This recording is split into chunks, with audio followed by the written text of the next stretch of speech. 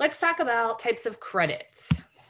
As I mentioned earlier, for those who are on, this is not a virtual PD. You are allowed to shut off your camera and mic. I'd prefer if you shut off your mic because you're not going to have to talk anyway. There will be a lot of Jessica and not so much of you. Maybe that's good, maybe that's bad, but that's how it's going to be.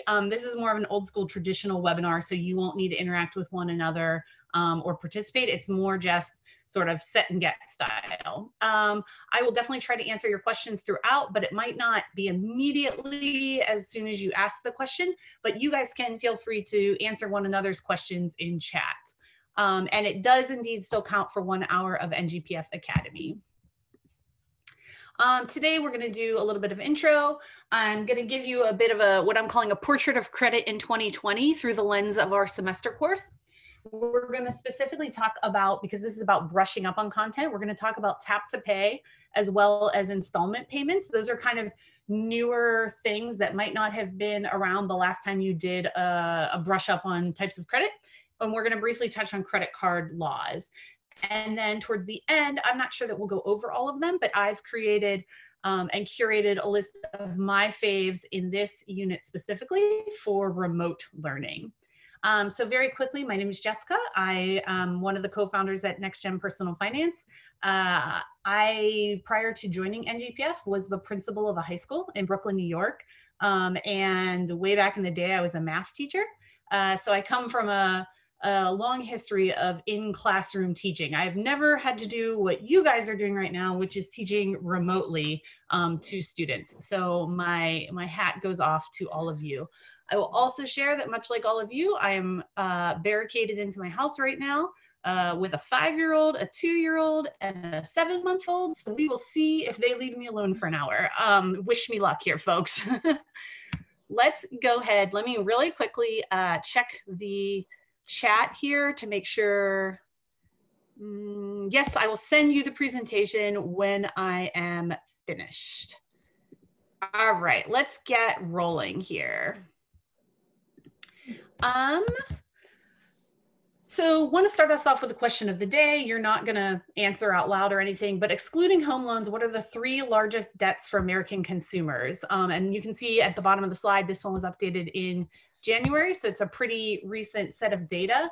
And as you can probably guess, largest other one other than home loans is student loans. After that, auto loans, and after that, credit card debt. So it's interesting because you hear in the news tons of stuff about the overwhelming amount of student loan debt out there, and that is indeed true. But you also hear a ton about credit card debt, and it's actually number 3 on this graph. I will pop us out here onto the Federal Reserve Bank of New York's site because I really like it. That data chart in that question of the day came from this cool little interactive that updates quite frequently. I mean, yes, Q1 of 2019 is the most recent, but in terms of graphs, you can see they update pretty regularly. And you get housing debt and non-housing debt. You click here, you get that chart that we were just looking at. And then you click here and you see what % of balances are 90 days delinquent. Across a bunch of different loan categories. So it's one of my favorite sort of like, it's not, I wouldn't call it an interactive, you can't do much on it, but you can kind of chart the progress. It's a great little exercise in looking at data. So that's one of our questions of the day. And then this one came actually from a data crunch instead. How easy is it to get a loan? So we just looked at loan debt across the US, and currently up through 2019, these are the rejection rates actually. So the higher the bar, the more people get rejected for that type of loan. So you can kind of see that basically in this 4-year period, there's no real trends other than mortgages started to get a bit more common. Like it was a bit easier to get mortgages, but now you see in 2019, they kind of shot back up a little bit. If I know in the recent surge of folks teaching online, NGPF has gotten tons of teachers brand new to our resources. So bear with me if you've been with us a long time. But I just want to show you, I mentioned that that comes from a data crunch. A data crunch is a one-page activity that always features one chart or graph, in this case, that one I just showed you, and then 5 questions that scale up according to the depth of knowledge levels. So these 2 first questions are level 1, then you've got level 2 and level 3 here. These are really great resources if you are in a school currently where you need to be able to print out work for students to do, because essentially everything they need to do is on this activity sheet right here. So you could just print it and they don't need to be able to click to anything else. They don't need the internet. So data crunches on our website are a great place to find printable work, essentially. Okay, let's head back to my slides here. And then let's also look at consumer debt by age currently. And this is up through Q3 of 2019, also for the New York Federal Reserve. You can kind of see, I think there's so many good, interesting questions you could ask your students about this. Again, you just see that mortgages basically fill up everybody's middle age, not so much for super young people and not so much for folks over 70, but that whole middle tier is just filled with people paying their mortgages. I think another kind of interesting thing is that auto loan debt stays pretty consistent, as does credit card debt across all of the groups.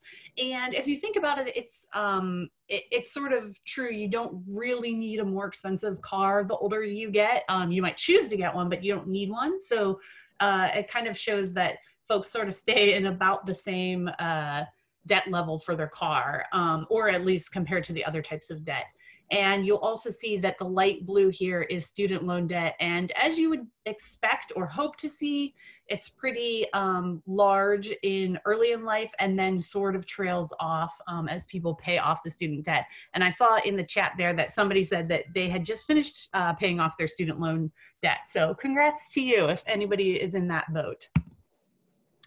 I want to take a minute, and again, I think we've experienced a surge of folks brand new to NGPF. If you've been around for a while, you've probably seen this video before, but I want to take the opportunity to show it. Yeah, I see in the chat, somebody said this video is awesome. My kids are still talking about it. That is awesome. We have actually put this one into Edpuzzle too. If you are somebody who has never seen Edpuzzle before, I'm going to kind of show you how that works. This is just a YouTube video. You could get back out to YouTube by clicking this link right here, but I'm going to go ahead and play this video for you. And again, it's getting lots of votes of confidence in the chat. So even if you've seen it before, it's always a nice refresher. So I'm going to hit play and you guys are going to hear it hopefully on your end. Everyone knows these plastic things called credit cards. They're fast, convenient, and they use percentages to make you feel good about giving money to credit card companies. Here's how they work. Everyone likes to buy stuff. Stuff costs money, but not everyone has all the money they need to buy all the stuff they want exactly when they want it. Credit card companies are lending you a certain amount of money to buy stuff now that you'll pay back later. That's called a line of credit, hence the word credit card. You agree that whatever you spend on that line of credit, you'll pay back in a certain amount of time, usually a month. At the end of the month, when it's time to pay up, credit card companies give you options to pay back what you owe to make things easy on you. You can pay it all back, or you can pay back a little. The catch. Okay, and then if you've never seen an Edpuzzle, the way it works is it pops up a question, a multiple choice question, on the side here. So it stopped us there and says, which best describes how a credit card works? And it randomizes the order that these questions are in, so it won't be in the same order for all of your students. I am not going to take the time to read these. I'm just going to check here and we'll see if I got it right or not. Submit, and you can see I did not get that one right, and it tells me what the correct answer is over here. All right, and then I will be able to oh, good questions. Yes, you can search the title in the Edpuzzle library. You can find this Edpuzzle in our video library on our website. If you go to resources and choose video library, you can see it there. And in terms of monitoring your students' work, you would need to set up your own Edpuzzle account, and you would need to get your students loaded in and push this video towards your students. Denise gave you a workaround. If you don't want to use Edpuzzle, you can have the students screenshot their answers and send them over to you. And yes, Holly points out that there's a virtual PD tomorrow on using Edpuzzle and NGPF. So if you'd like to learn more, that's the perfect one to attend. Let's continue with the video. The catch is that the easier options actually make it harder to get rid of your debt. You actually end up paying more than you spent, way more. And that's exactly what credit card companies want. Consider this. Let's say you've got a line of credit for $3,500.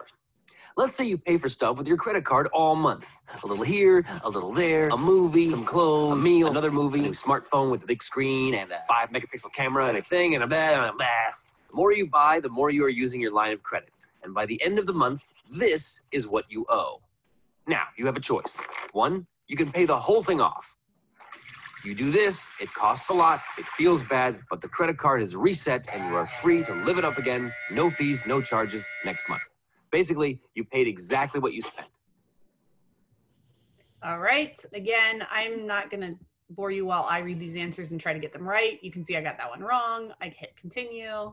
2, the other option is to pay a little bit. You're letting the credit card company know that, hey, I can't give you all the money I owe, but here's a part of it. This is the minimum you can pay, which feels great because you're not losing a big chunk of money, but it doesn't get rid of your debt completely. In fact, it's how credit card companies make their money. Here's where percentages come in. If you just pay the minimum, you still have an outstanding balance that you owe. This. Right. Awesome, I got that one right. Here we go. Now, when the new month starts, and by the way, your credit line is not fully restored because you still owe money. Whatever your credit line is, minus your outstanding balance, that's how much money you can spend each month. Okay, back to our example. You've paid the minimum and it's a new month. A percentage of what you owe gets calculated. This is called interest, and it's simply a percentage of your outstanding balance. And at the end of this month, this interest gets added to what you owe. Now, you owe what you still owed last month, any new money that you spent, plus interest on all of that. And then again, you have the choice of how to pay it off.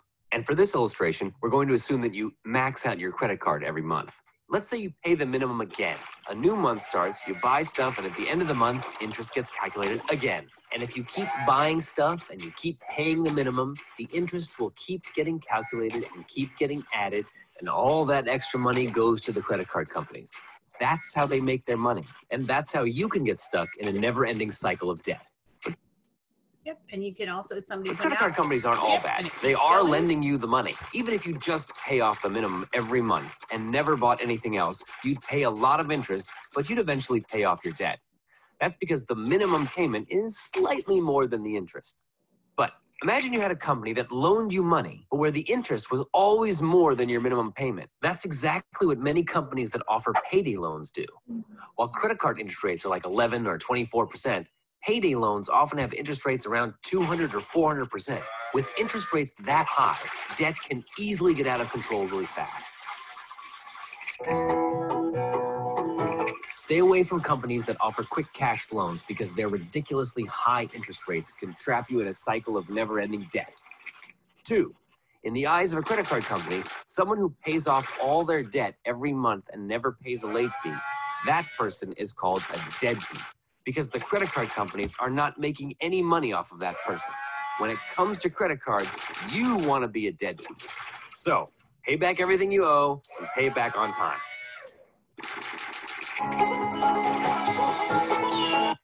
All right, I wanted to show that one because I think probably it is my all-time favorite video that NGPF has stumbled across. I have not seen any other video describe credit card debt that well as explaining what paying the monthly minimum is. So if you've never used this one with your students, it's a good one if your kids have Wi-Fi at home to assign for them to watch and either do the Edpuzzle or not from home.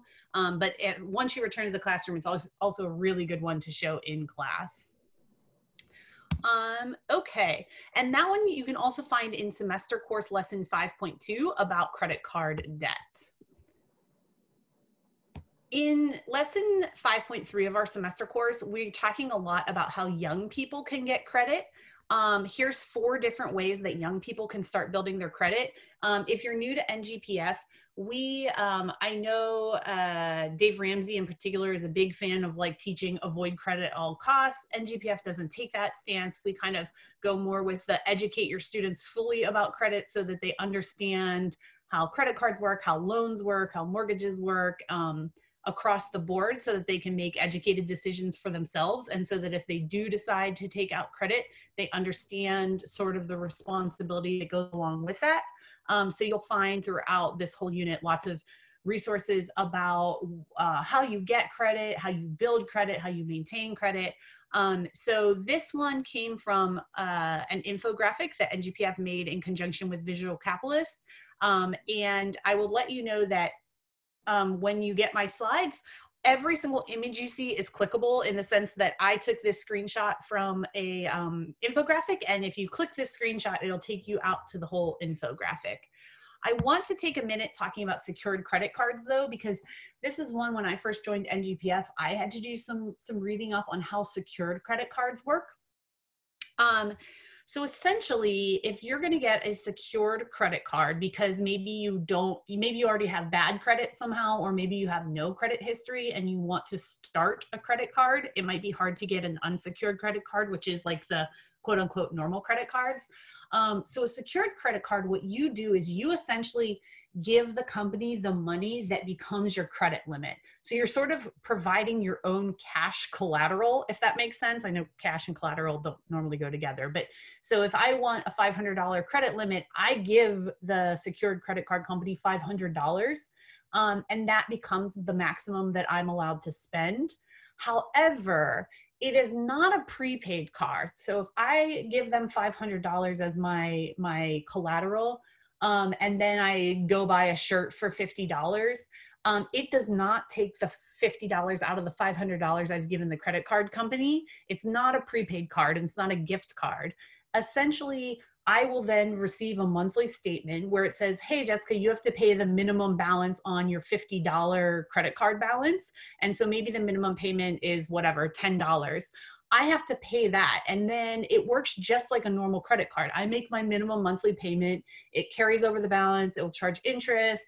I still have the rest of my credit card limit to spend on. It works exactly like a normal credit card. That $500 remains untouched unless I essentially like default and stop paying my credit card. So unlike a prepaid card where you're spending down that balance in this case is just sitting there untouched as security for the fact that the credit card company took a chance on you without having much credit history, in case you default, and then they can use the money that you gave already to pay off your debt. But otherwise, you are supposed to treat it like a normal credit card and make the minimum monthly payments. It goes on your credit report. It gets counted towards the credit, or it gets reported to the credit bureaus, and you start building your credit history. So I'd like to point that out because it's a common misconception. People think that you secure it with that $500 and then draw down that $500, and you actually don't.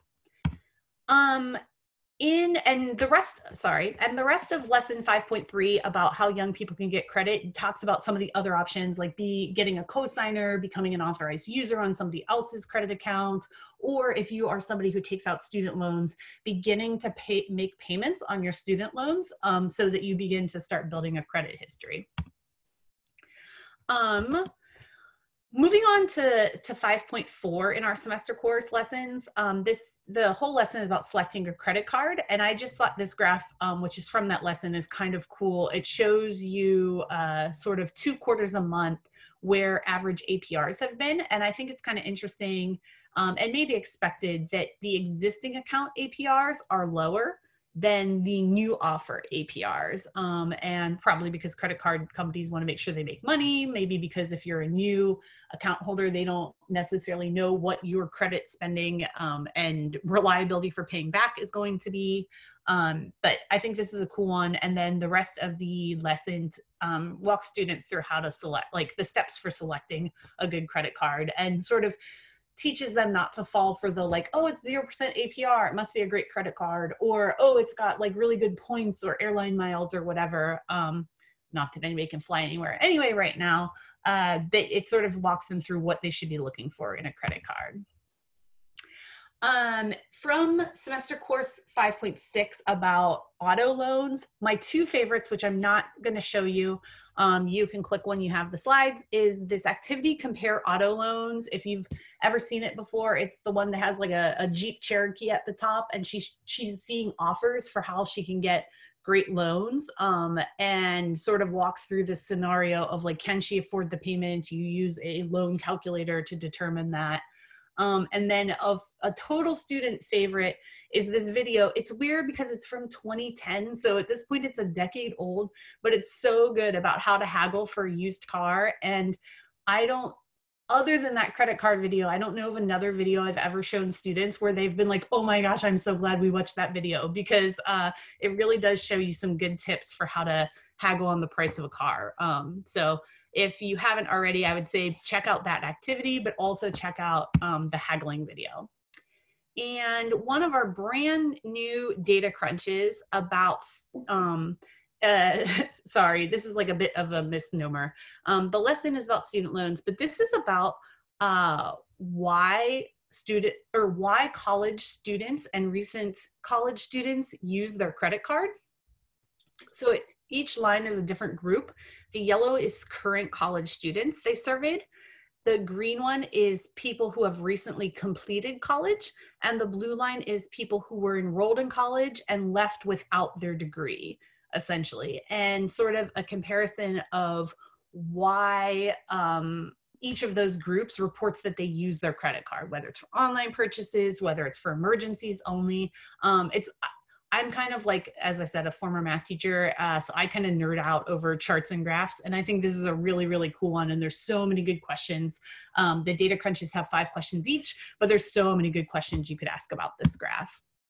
And then finally, in 5.8, we talk about mortgages, and again, I'm supposed to be helping you brush up on your content, so if you're maybe you have your own mortgage, but maybe you took out that mortgage decades ago and you don't even really remember the ins and outs. There's a really great infographic. I think this is from Business Insider. If you click, you'll see even more sort of comparison chart. But essentially this idea that you can get a fixed rate mortgage, which is a bit less risky, or you can get an adjustable rate mortgage, and essentially, depending if it's like 3, 5, 7, 10 years, it'll stay constant for that first time period, and then it'll switch once a year. So it's a bit riskier because, you know, if you get a 7/1 ARM, for example, after 7 years, you could, your rate could go a lot higher, and then your payments could become less affordable. Okay, yes, somebody, I am realizing in the chat that if I go too far without answering questions, I don't see them all, and I don't want to waste your time while I skim them all, but I do see, is there fine print for reading a credit card statement? And there is indeed. Yeah, a lot of people warn against adjustable rate mortgages. They, as I said, they can kind of really bust up your budget or put you in hard times if the rate goes a lot higher, your payments go a lot higher, and then you can no longer afford your house. So in general, I think if you're trying to teach your students to make conservative decisions, most people go for the fixed rate mortgage. Oops. All right, moving on. This little section here again, so that was sort of a walkthrough overview of each of the lessons in our semester course and sort of a broad scope overview of some data on where different types of credit are currently in 2020. But I wanted to take some time to hit on some like newer topics, one of which is tap to pay. And if you're an NGPF veteran, you already know what a FinCap Friday is. You may have already even seen this one.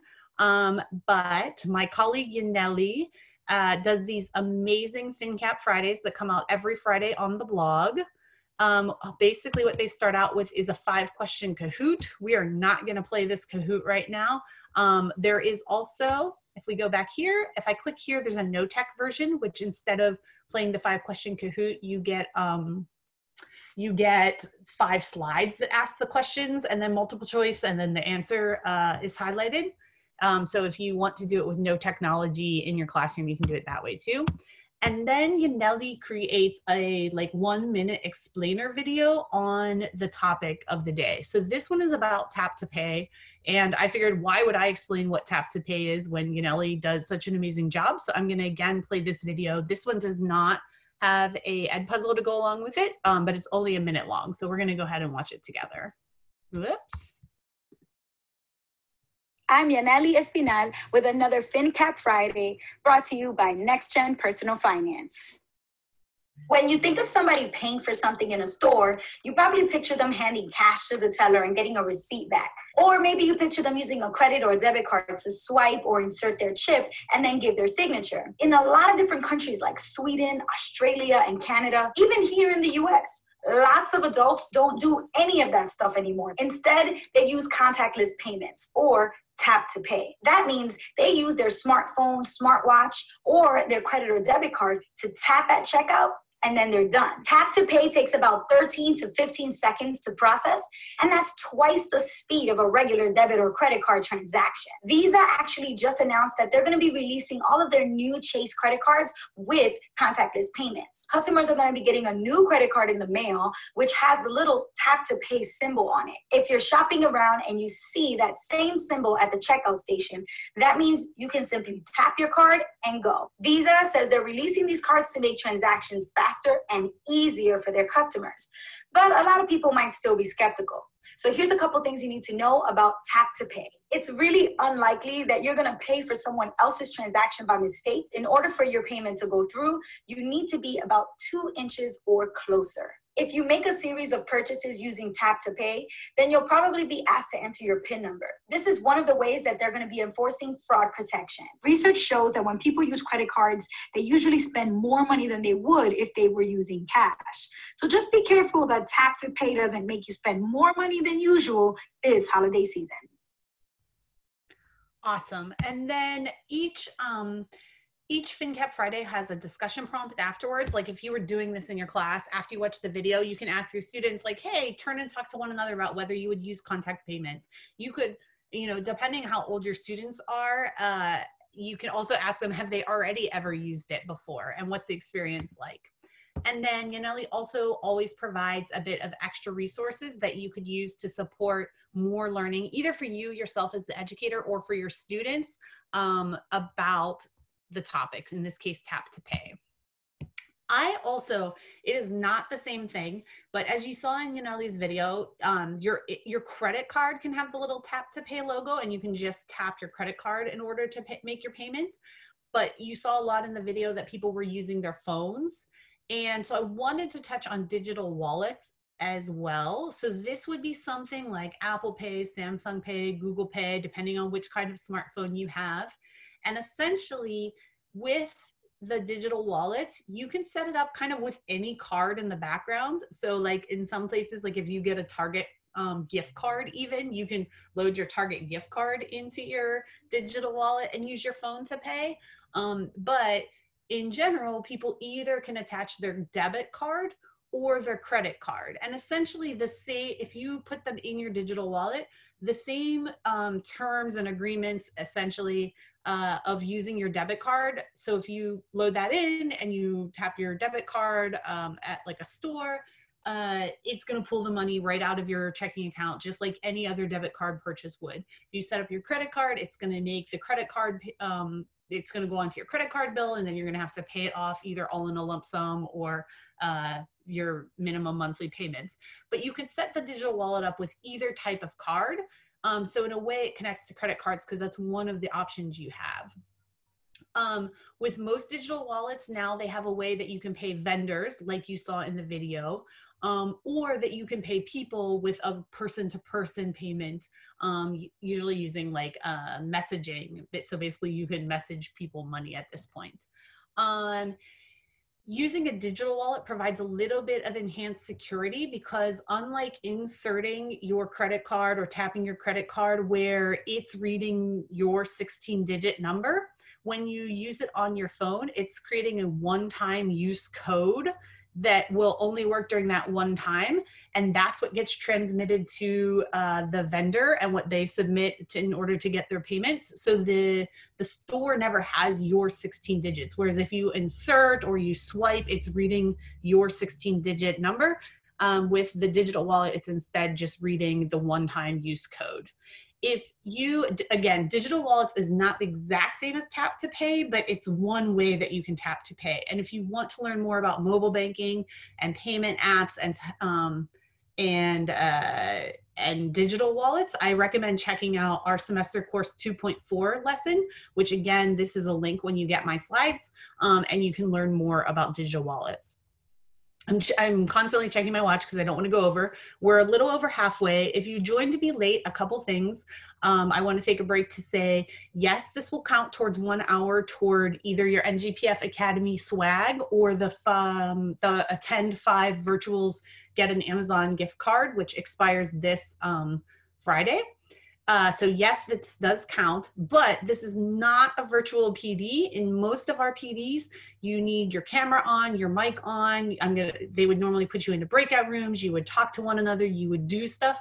This is more traditional, old school style webinar. I'm basically the only one from our organization offering those. So if you see my name next to an event, it's probably going to be a webinar like this, where I'm just kind of explaining content to you and providing you with resources. Anybody else is going to be a much more interactive experience. So depending on whether this is your style or not, I just didn't want you sitting here thinking like, when are we going to do the fun stuff where we interact with one another? It's not going to come. I had sent out a PDF copy of these slides in the chat already. If you didn't get it, maybe somebody on their computer can shoot the link out in the chat again. Otherwise, when this is all over, this is being recorded. So I will send you a follow-up email with the recording as well as my slides. And just so you know, I'll say this now, do you have to take the survey at the end in order to get the 1 hour of professional development? So make sure you stay until the end. Cool. Let's also talk a little bit about installment payments because they are a new thing that you may have. It's kind of a new rendition of an old thing. Think sort of like about layaway, where you sort of made incremental payments, and when you made the whole payment, you got the item. This is kind of the opposite. You essentially make usually 1/4 of your payment and they give you the item, but then you're still on the hook for the other 3/4 of the payment.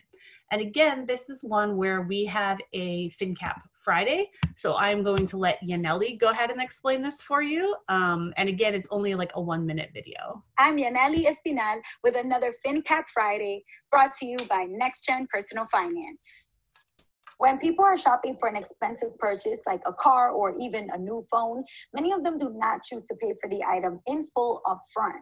Instead, they choose to make a number of smaller payments over time. But now it's becoming more and more popular to do this, even when buying smaller, less expensive things like a sweater or a pair of sneakers. New fintech companies like Affirm, Afterpay, and Sezzle are taking advantage of this trend and offering installment payment plans at checkout in thousands of in-store and online purchases at stores like Walmart, Nordstrom, Urban Outfitters, and Ulta. But how does an installment payment plan work? Well, the most popular way is that a shopper pays 1/4 of the full price at checkout and then makes 3 additional payments of 25% over several weeks. Some companies charge a flat fee and may charge interest on the purchase, but others offer 0% interest, making the installment payment plan free for shoppers. But the companies will make money either way because they charge the seller a fee. Sellers want to increase their sales when people shop online because they know a lot of people abandon their cart at checkout for a few different reasons, including that the price might be too high for them. Younger shoppers, both millennials and Gen Z, are really the ones using these installment payment plans the most, especially those who use debit cards. One well-known installment company called Afterpay said that 91% of their users between 18 and 23 used debit cards to sign up with them. While this may sound great at first, Installment payment plans can be pretty dangerous. So here's what you need to know. You might feel like you're off the hook for fees because you're using a debit card and not a credit card. But if your future payments don't go through, then you could be charged late fees. And if you owe a balance for too long, then the amount could be reported to a debt collector, which can really hurt your credit score in the long run. Installment payment plans play off of our desire to have things so badly that we don't actually calculate whether we can afford it, especially around the holidays. People feel a lot of pressure to spend to buy gifts for their loved ones, even if they can't afford it. Even though some of these services may come with a 0% interest rate, it's important to remember that as a shopper, you're still borrowing money, which probably means that you're spending a little bit more than you can afford, or that you're spending more than you're comfortable spending all at once. So one of Yaneli's resources from this slide here is this money.com article, and I pulled this part out because essentially it answers one of the questions I had, which is what's the catch? Where are you paying extra? And the point that Yaneli made is you might not actually be paying any extra. You if they don't charge you a fee, and if you're not late with any of your payments, and if they don't charge you interest and you bought an item that was $40 and you paid $10, $10, $10, $10, you still have paid the $40. Essentially, the store that let you do that paid a firm some money. So that's how a firm is making their money. But I labeled this slide like not predatory. So this is not an issue of like they're tricking you and all of a sudden you get hit with tons of fees. That's not really this model, but it just kind of enables your spending. It makes it very easy, as Yaneli said in the video. If you're like, ooh, these new sneakers are $200. I don't have money to buy $200 sneakers. Oh, but I could just pay $50 now and $50 later and later and later. The idea is that you might make a snap purchase that you otherwise would not have. And that's what your students have to be really careful about, that they're not spending a little bit now thinking like, oh, these are manageable payments, when really the greater issue is perhaps they should not be buying $200 sneakers in the first place. But if you look when you're shopping online, if you look closely at the checkout, many of them have these little logos now that enable you to do sort of these installment payments. And it's just something I feel like that has crept in the last maybe year or two. But once you know to look for it, you'll see it on more and more places, essentially.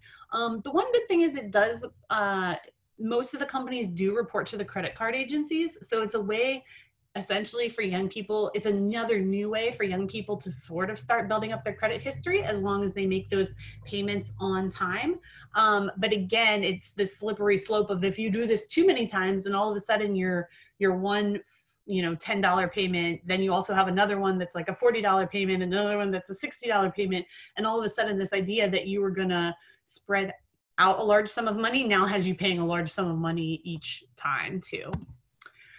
I want to take a few minutes to go over credit card laws. And we have an activity called Research Credit Card Laws Web Quest.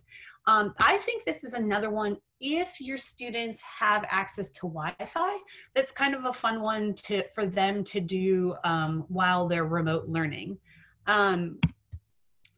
Sorry, I would not say fun. It's not super, super exciting, but this is a very accessible one because essentially it's asking questions like, describe this law in your own words, and how many days do you have until you credit cards can increase your rate, and how old do you have to be? So essentially it's something that's very, very manageable, that they shouldn't need much hand-holding because they should be able to Google for all of these answers. But again, your students would need access to Wi-Fi at home. Card Act of 2009, I highlighted this first one because if you went to college before 2009, which I did, and many of you may have, you may think like, oh, and you might tell your students anecdotally, yeah, you go to college, the first thing you're going to see at orientation is all these credit card companies signed up. They're going to offer you like a beach towel and a lanyard and some sunglasses if you sign up for their credit card, and they're going to give you credit cards even though you're young and you don't know what to do with them.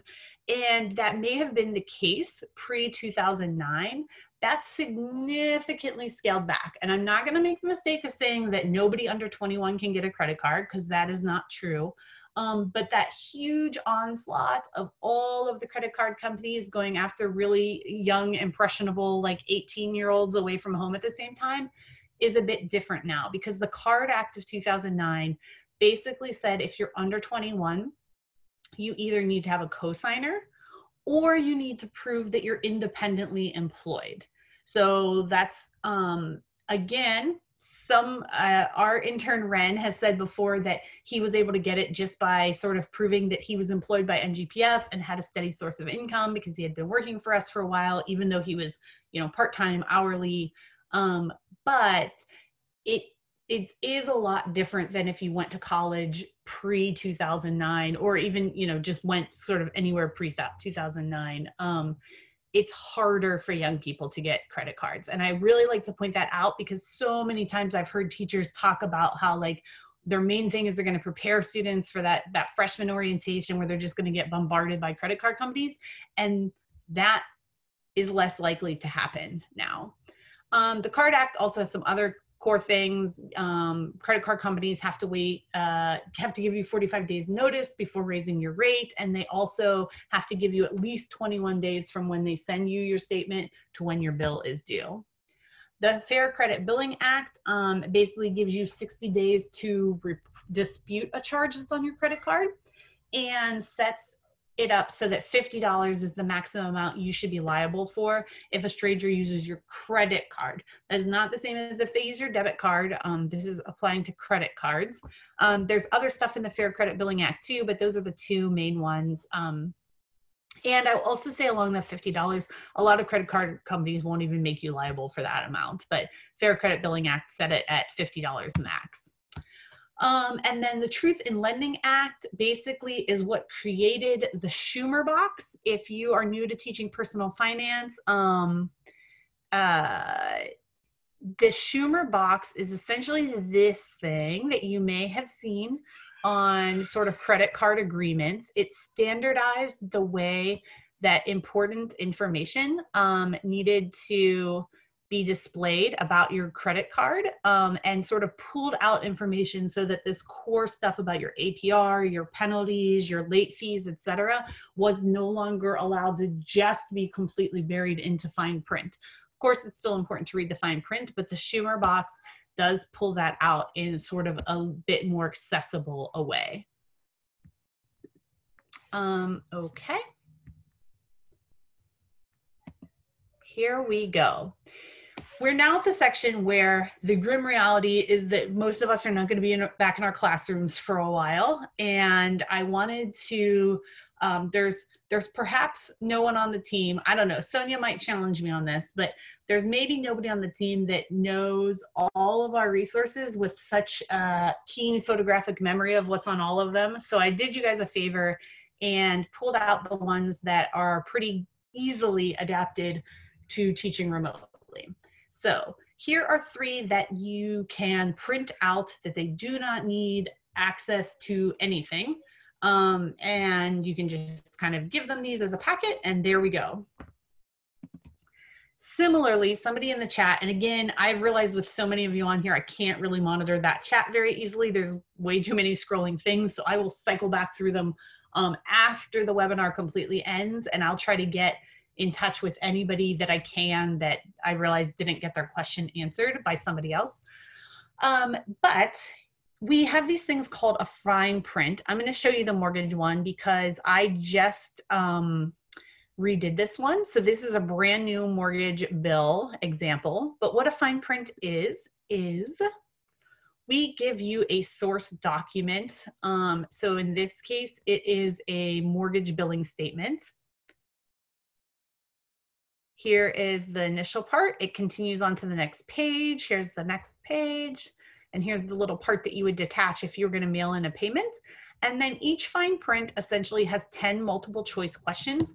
The students, they need to know some information. If they have no idea what a mortgage is, they could still do this, but it's kind of like, why are you, if they have no clue what a mortgage is, why are you having them read a mortgage bill? But all of the information in each multiple choice question is taken from the bill itself. So the idea is to teach your kids how to read the fine print and get them some practice reading the little details and looking for fine details here. So we've got 10 multiple choice questions. And then at the end, there's always one summary question. The 11th is always kind of a summary of what they've learned by doing that fine print. The fine prints are something, again, that if you need to create packets, you can. The other option is, if we scroll way up here, you'll see if you prefer to administer it using Google Forms, which is sort of the auto grading feature on Google, you can look in our answer key document. So if you have an NGPF teacher account, you were already emailed the answer keys. If you don't have a teacher account yet, you can sign up for one. You have to prove that you're a teacher. So you need to provide us with like your staff directory that has your name and email on it or some other way of verifying that you're a teacher. Then you get the answer keys. In the answer key document for this fine print, you will see a link to a Google form. And if you wanted to assign your kids remotely, if they have Wi-Fi, you could give them this and it's all loaded into Google Forms. So the document that they need, the billing statement is loaded into Google Forms, as well as the 10 multiple choice questions. Hold on one second. I'm gonna mute whoever that is. A lot of work done. Oopsie, hold on. Likewise, building hospitals. Oh, why can't I get there? If you are my friend, I've lost my Zoom controls. If you're my friend who is not muted right now, hold on. A medical facility, a hospital facility, and doing a lot of. Okay, sorry. Took me a second to get my controls. Okay, so again, you can, everything will be loaded into Google Forms. You can assign it to your students in Google Classroom or however else you're managing your Google Forms. If you don't know anything about Google Forms or Google Classroom, we've got virtual PDs on all of those topics too. But the kids could answer and it'll auto grade all of the multiple choice at least. And you could decide what to do with question 11. You could grade it yourself or you could just not assign that one to them. But the fine prints are some of my absolute favorites. And we've been going through every month and updating. The reason we're doing types of credit webinar right now is we just updated all of our resources in our types of credit. So that's why you've seen new data in our data crunches, new fine prints or improved fine prints, and some modifications and improvements to our lessons. So the whole types of credit unit has a fresh, new, shiny coat for you. Also data crunches, which I showed you an example of earlier. Here are two more. Data crunches can also be printed without needing any Wi-Fi. And these three, I think, I have heard a lot of schools have basically put in place this weird middle ground where you're required to give your students things to work on, but they can't be new material or material that is essential for the course. Like you can't teach brand new core material. So I thought these three are great as kind of enrichment, because if you have students that can't do them or just don't do them, they're not going to be woefully far behind in your core content of your class. So I thought these were three good options if that's kind of the boat you're in. One is to play our interactive from the arcade, Shady Sam, which covers all kinds of different loan types and is a student favorite. It's got kind of cool old school video game graphics too, which is kind of fun. The second one, Analyze Alternative Lending. This is sort of has the kids go out and do independent research on an alternative form of lending. So not getting a loan from the bank and not getting a credit card, but things like Lending Tree or Kickstarter or these sort of like online options that are not tied to a bank, a credit union, a credit card company. And this is something that probably not very many of you might cover in your core curriculum, but it's kind of a cool topic for students to learn about, because these are the ones that you hear ads on the radio all the time, like no credit, bad credit, you can, you know, apply for a loan with X.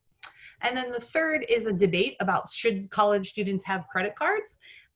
There's a whole bunch of resources that the kids can read that then walks them through making points and counterpoints to prepare for a debate. And then you could figure out a way to either do the debate once you get back to school, if you get back to school this school year, or maybe you have an online platform already set up where the kids could debate online. So I just thought this was a cool one if your kids have Wi-Fi at home, that they could maybe work on that was not essential learning necessarily. Here's where you find more. Our types of credit unit page. Again, I know some of you are very new to NGPF, so I will show you this. Here is our types of credit page. On the left-hand side, you will see all those semester course lessons that I was talking about earlier. A lot of folks are not in a place right now where they can teach a whole unit worth of lessons remotely, but if you are, those are over there. If you scroll down further on the left, you get our full year lessons. The semester course lessons are 45-minute each. The full year lessons are much longer and they go into more depth on each topic. And then the right side is where you get all of these sort of accessories. Some of them are embedded in lessons already, but some of them are totally outside of lessons. And you can always click view more and you get a whole range of activities here. Here's a case study. Here's the FinCap Fridays, some of which I already showed you, questions of the day and data crunches. When you are looking for resources, if you're teaching unit by unit, I can't emphasize how much I love going the unit page route. So if you click curriculum and click units, essentially, like in my mind, this is how I think as a teacher. I'm not just randomly looking for like data crunches about any topic. If I'm normally teaching, I'm like, oh, I am teaching the budgeting unit. So you click there and then on that one unit page, you'll get all of the materials NGPF has for budgeting. So in my mind, these unit pages are the very best place to go. I also, again, somebody asked earlier where you can find that credit card video. It's in our video library, which you could get to by going resources video library. Our arcade games, the two that have to do with credit are Cat Insanity, which is a very lighthearted one, very fun, and Shady Sam, which I discussed. And there you go to arcade and choose arcade games and you will see all of the different arcade games that NGPF has to offer with an estimate of how long it will take to play each one. And each one also comes with a reflection worksheet, which you could or could not assign to your students.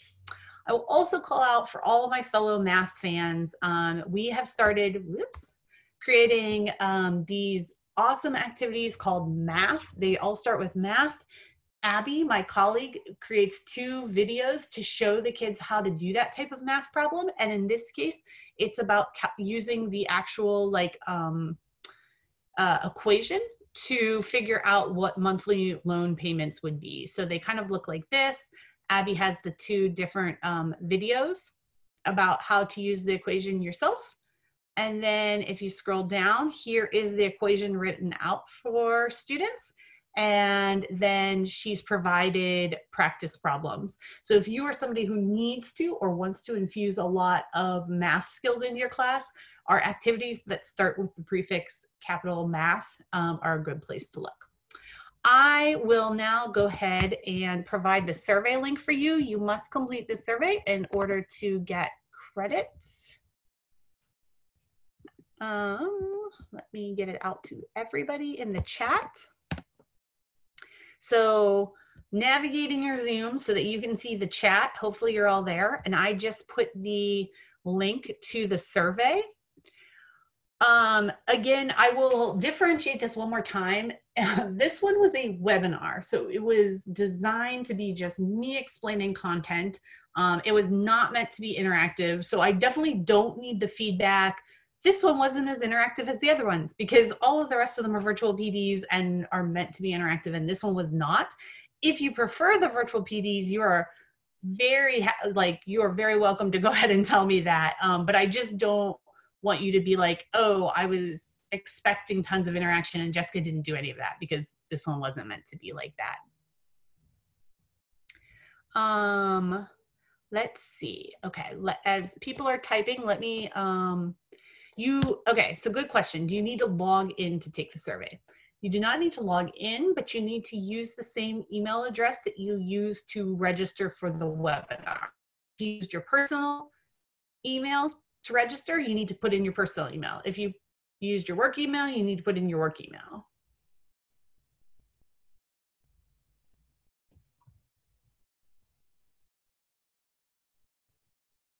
But very happy to have you stay on the line to ask me questions. And I will also put this virtual PD slide open so that you can see it for now while people are taking their survey.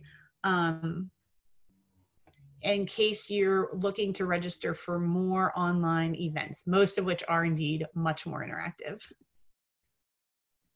Oops, I just lost the slide. Sorry, folks.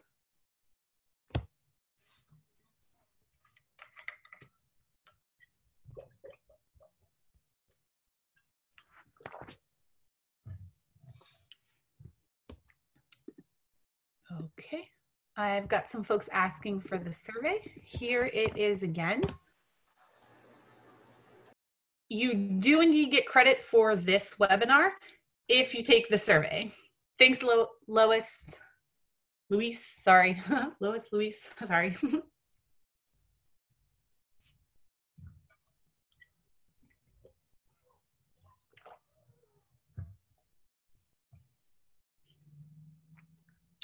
I'm also happy if you want to unmute yourself and ask me questions out loud. I am happy to answer questions out loud at this point if you want to unmute yourself and ask me something.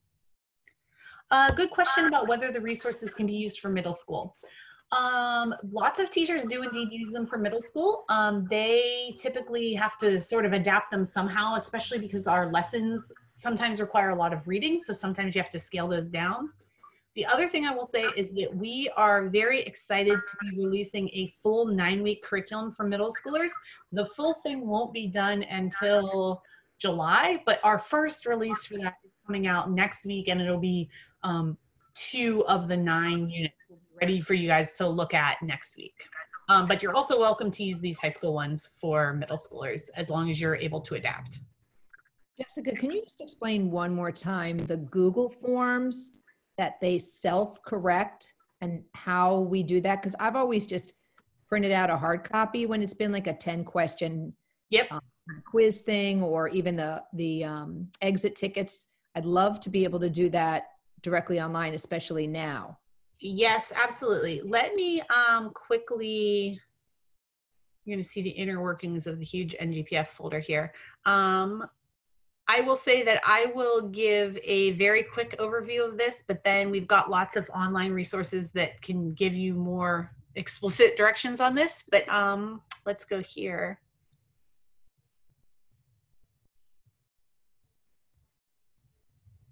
Folks who are asking about other surveys that you didn't take for other virtual PDs, can you email info@ngpf.org if you're trying to follow up on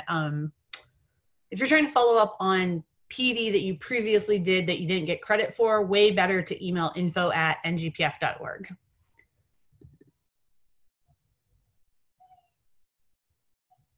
Okay, I'm answering the Google form question too. Okay, let me sort of, so basically on the teacher side, your Google form will look like this. And then on this, and we've preloaded all of these in, so you would be able to access this through that answer key. And essentially then when the students look at it, it looks like this, and they have to fill in this stuff. Hold on a second.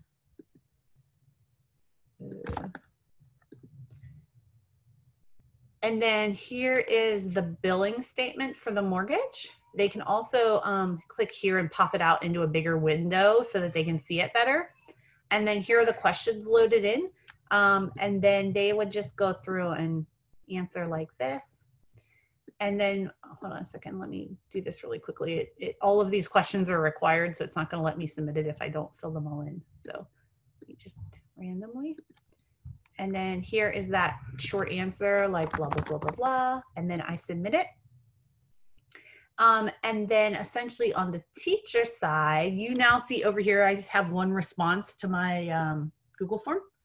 Right. And I can see that, hey, look at that. I got 3 out of the 11 points. And it self-graded the assessment for me. And you can sort of set it so that your students get their scores immediately, or you release their scores later, whatever you want to do. That's a very quick overview, but and you would basically get it for all of the people that took your Google form, essentially. And you can view it by question. You can see summaries. You can see individual kids' answers as well. Okay. I can send you a link to where you can find more information about how to use Google Forms. That would be great. Yep. Thank Let's see. Okay, so Linda, I see that you cannot get the survey to work. Right. One thing you can do is, it may have gone through. If you have it filled out on your screen, you can screenshot it and send it to me. Otherwise, just email me, jessica@ngpf.org, and let me know that you were here. So Linda. Celinda, yes, I can't actually, I'm trying to open it in another window because it's not like the Nearpod ones, right? In Nearpod, it just comes up for those PDs. Huh, it won't even let you open it? No, I can't. It tells me there's an error. I mean, I'm opening in another window. Weird. Okay, yeah, just send jessica@ngpf.org an email and tell me you were here. Okay, thank you. Actually, Jessica, can I chime in? Yesterday I had that happen, and I waited for about 10 minutes after the session ended, and then I just went to that same website and put my information in. It worked. I think it's just overloaded. Okay, is there a specific, thanks Jill, is there a specific like code for this webinar? No, no specific code. Okay, thank you. You're welcome. Anybody else? I had a quick question about the resources, if there was anything available on the Microsoft Office platform. I know you mentioned a bunch of things with Google and Google Forms, and our school at this time is using Microsoft Office. Is there anything related with that suite of products? No, not explicitly, but you should be able to, on any of our documents, to go to like File and download it as Microsoft Word. Okay. And as long as that works for whatever system you're using, you should be able to do whatever you want with that then. Okay, great. Thank you. Yeah, you're welcome. Jessica, yeah. great job as usual. Thank you, Mary. Holly raised her hand. I don't know how to call on you. If you know how to unmute yourself, Holly, you can just talk to me. But Tom asked, is the presentation available for us to review? Yes, let me give you, hold on, let me see if I can get there real quick. I'll give you the link again to get the PDF right now so that you don't have to wait for it. But otherwise, I will email it to you afterwards in like a closing up email. But let me give you the link right now.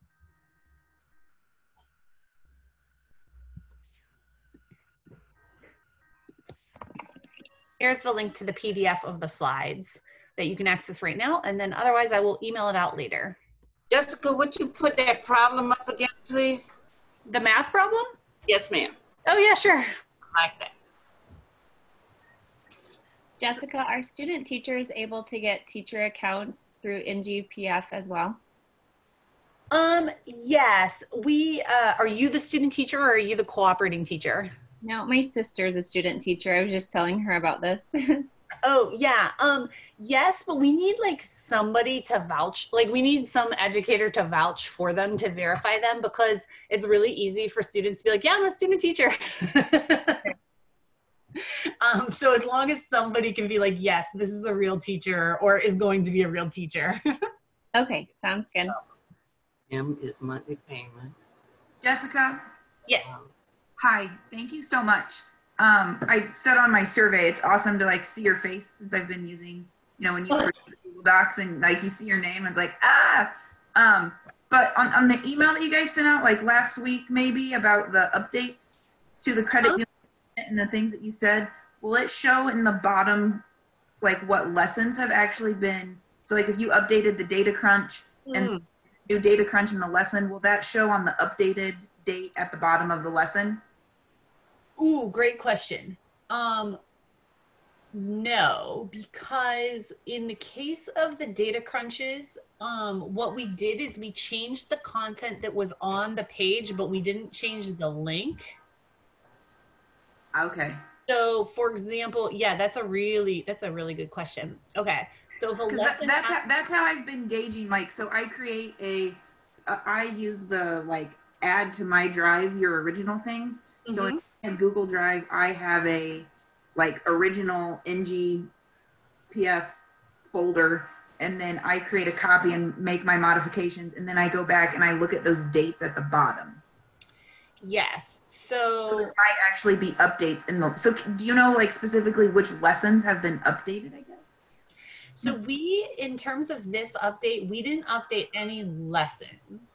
We Okay. only updated like on the, anything that on the unit page would be on the right-hand side may have gotten an update. So like over here, hold on, let me get back. I understand what you're saying. So that's why the link would only be updated because it was that original document that got updated. Yes, exactly. Okay. So like, and the Got link stayed the same. So like if this activity, like analyze, categorizing credit is in a lesson, the content here might have changed, and indeed it did, and the date here changed, but the lesson itself won't have. So I'll just have to dig deeper in my looking at the last updated. Like dig deeper by clicking on the actual link in the lesson. Yes, if you yes, if you have your own copy of this activity and your own copy of the lesson, you'll need to dig deeper to see, did this activity change? If you don't have your own copy of the activity, if you only change the lessons, then you're fine. Got it. Okay. Awesome. Thank you so much. You're welcome, Holly. Have a good evening. You too. Thank you. Can I ask you a question, Jessica? Where would I go to find out if I've received credit for these virtual presentations? So one thing I will tell you is that we have gotten such a huge increase in people participating that we're a little bit, the system is a little bit laggy right now. So like if you attended something at 1 p.m. today, it might not be up there yet just because our system is so overwhelmed, but that doesn't mean you're not going to get credit for it. But essentially up here, see how on my screen it's like, welcome Jessica, and it says my account. If you click my account, and then you click my NGPF Academy over here. It will show you, here's what I am registered for that's still upcoming.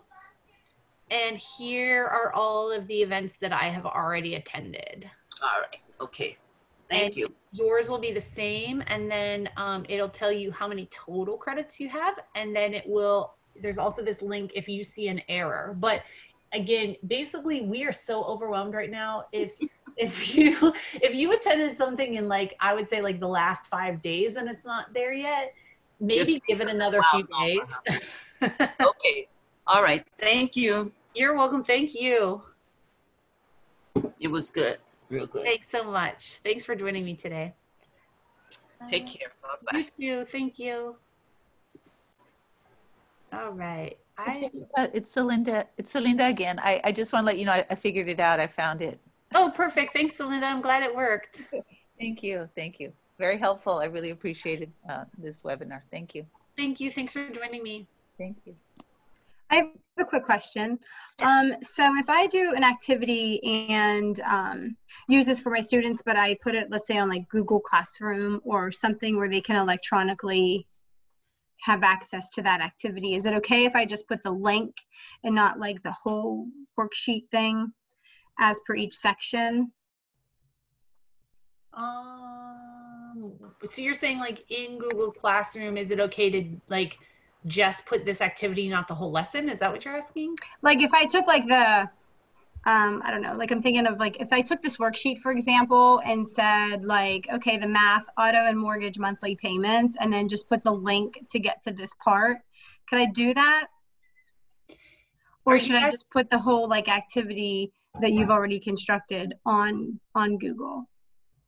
Are you asking, are you allowed to, or technologically, is that how you should do it? Are you allowed to? Oh, allowed to, yes. You can use as much or as little as you want. So like, for example, if you just want to put like Yaneli's, the video that I showed you, and you don't want to put like the whole FinCap Friday, you just want to post the video, yeah, you can use bits and pieces for sure. Okay, and then it's just to maybe document or put somewhere like ngpf.org. Yeah, exactly. And I mean, if you are purely just using it with your classroom students, we're less particular about it. It's more like if you're going to give a presentation to a bunch of teachers, we don't want you to like strip off all of your logos and it's like, oh, I made this myself. Oh, okay, gotcha. Yeah. No. Yeah, it was just for my classes. But yeah, gotcha. Okay. Yep. Thank you. This You're was welcome. great. Hello, Jessica. I noticed that you had the Kahoot incorporated. How do you get that in the lesson? Like, you're asking like, how do you get like assign a Kahoot to people, to students? Yeah, like how do you get into the slide and then, you know, I see that you have it on the slide, so I don't understand how you Yep. Okay. did that. See, you're gonna push me to answer questions that I'm not 100% awesome at. Hold on a second. So essentially, we would click this link here. Here is the Kahoot itself. And oh, okay. That's how you do it. Okay. And then you you log in, right? Exactly. Like you would need to have a Kahoot. Yeah, you do it the normal way, how you log in, and you already set all of your lesson plans up already in Kahoot. It's just that you're pulling it in. Exactly. Okay. Yep. It's already set up for you and you just pull it into your account then. All right. I understand. Thank you. Okay, good. You're welcome. Okay, Meg, you should also not give me all that much credit because we have a babysitter here too watching the kids. It's just that sometimes they revolt, especially the 2-year-old. She throws a tantrum and then like, you know, shimmies her way in and all of a sudden is up in my business. So thank you. My kids were awesome this time, but I do have somebody trying to help too. I have a question. Yes, Cindy. So do webinars count toward the 5 or just virtual PDs count towards the 5? Webinars count towards the 5, yeah. As long as you took the survey. Okay, then the other thing is I've had some of these surveys, I've done some of them before, but I did one yesterday and I don't know how in my camera why it doesn't work. Do you have any idea? Like your camera's just not working? Yeah, like you can't see my picture. These are great questions. Hold on. So the best thing I can do is, there's no way for me to show you the Zoom controls, but on my Zoom, there's like a little thing that looks like a microphone. When I talk, it goes like green and white up and down. I don't know if you see that on your Zoom controls, but there's another one that says like video right next to it. Do you see the little thing that looks like a video projector? Okay, it says stop video. Yeah. Okay. See the little caret, like the downward facing arrow next to stop video? Yep. Somewhere there, like in those video settings, like I just pulled mine up. I don't know if you can see my screen when I do Zoom, but like that's kind of the settings. So maybe you can play around with those. Okay, because I have easy camera on. Okay. All right. I will work on it then and see why it doesn't work. But yeah, okay, it has the settings in here, so I'll just have to work on it. I just don't know. All right, cool. Okay, that's the best I can do on that. Thanks. It was really I learned a lot of things today that I didn't know before. Like Ed Puzzle, that's great. Yeah. It's just a great thing to do. I super like it because even without the question functionality, it takes something, you know, on YouTube, it's usually like all those ads are on the side and all the extra videos that they're recommending and you can see the comments, and Edpuzzle like strips all of that out. So I think it's like a little less distracting for the students because they're not like, oh, look at all this other stuff I can click on. Right. That's it. All right, cool. Thank you. Thank you so much, Cindy. Anybody else? I still see lots of people on the line here. Anybody else have questions they want to ask me?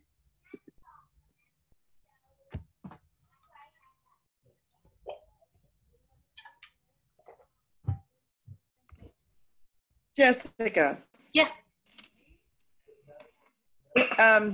How do you decide, there's so many different activities and things to do, how do you decide what's the best ones to use if you're short on time, or I know you can't possibly use them all. Is there a way to figure that out? Is it written somewhere? Like, I know you gave us some tips today about which ones your favorites, but it's always a challenge. Yeah. Great question. If you're Jessica, you've seen all of them so many times you just remember them all and you dream about them, but that's not very accessible to other people. personally, okay, so one way to do it is, let me see here. Okay, so here's one option I can tell you is at the top of this categorizing credit, see how it says like teacher tip video right here? And that's a link to a YouTube video. So this is like Amanda Volz, who's a teacher in Michigan and an NGPF fellow and a longtime user of NGPF. She creates a teacher tip video of the activities that she's done in her class and tells you how to implement them. Like not tells you that you have to do it the same way, but she gives you tips on like what worked really well or what modifications she made. So in a way, I've watched several of those. Yeah, and in a way though, not every activity has those teacher tip videos. So if there's one there, that means Amanda used it in her class and she's a really good teacher. So she's not gonna like then make a video about like something that didn't go well. So a secret way to know if it's pretty good is like, did Amanda do a teacher tip video about it? And if so, it's actually probably a pretty good one. But I understand that totally. Yeah, the other thing I would recommend is, hold on a second here. On the under teacher PD and teacher toolkit, we actually do have some best of lists if you've ever seen these before. So I went to teacher PD and clicked teacher toolkit. I went down here and then it's like NGPF's best resources right here. Have you seen these lists before? Okay, all right. Yes, I have. Someone directed me there for the non-tech stuff because I have so many kids not on the internet. Yep, exactly. And so like, but here's like, hey, some of our favorites by unit. And then here's the best ones we have for math. Here's the best ones we have for like different things like data analysis, role plays, soft skills, etc. So like, this is also kind of a good place to look. Yes, I see that. Here I can actually, as long as wonderful. Thank you. You're welcome. As long as you're logged into your teacher account, I'll put it over in the chat and you can link directly to it. Okay. All right. And is this where I would find, is this the toolkit where I would also find the non-tech resources, or are they just embedded every place? Nope, there is a list of, so Tim and I recently collaborated on a blog post that was like the top 10 non-tech resources. That's on the blog. I think I looked at that. The non-tech are here, and I want to see if they're here. Hold on a second. I always struggle to find these non-tech. Yes, there it is. So that that was actually on the teacher toolkit under teacher and student resources. And there's where you find the non-tech resources. Great, okay. Because we had just started my credit union unit right before we were dismissed. Yeah. So I sent out a couple of these fine prints, and some of the things you already mentioned is what I already gave them. So I'm preparing if I have to, because what we did was for the 3 weeks for out in April the 6th, if we're still not out, I have to figure out what to do then. So I'm assuming the packets can be sent out with the lunches. So that's where we're at. Good luck. I don't envy any of you. Well, you guys are a fantastic resource. Thank you. I wish I had something like this for more of my classes. Maybe someday we'll expand. We have our work cut out for us right now. So, especially in this category, because things change. Like I can't imagine what's going to be coming up after this is all over. Oh yeah, absolutely. It's going to be unbelievable. Yeah. Well, we were just even talking, and I haven't done the investing unit yet. Oh yeah, that's a big one. I mean, investing would be so hard to teach remotely. Well, oh, I know. Yeah, I'm not even going to try. I was saving it. You were saving it? Yeah. I was going to say something. Wait, what else was I going to tell you? Oh, the next. So in the month of April, we will be revising all of our managing credit activities, and then I'm going to do a webinar on managing credit too. So maybe it'll be in time for when you have to set out your next batch of packets if it comes to that. Yeah, because I did the intro part, so that would be great. That'd be perfect. Cool. Anybody else have any other questions for me? I still see about 20 people left.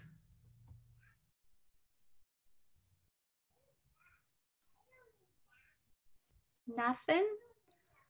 All right.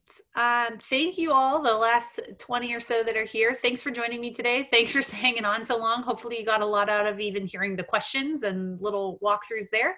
And I will look forward to seeing you on the next webinar. Thanks so much. Bye-bye.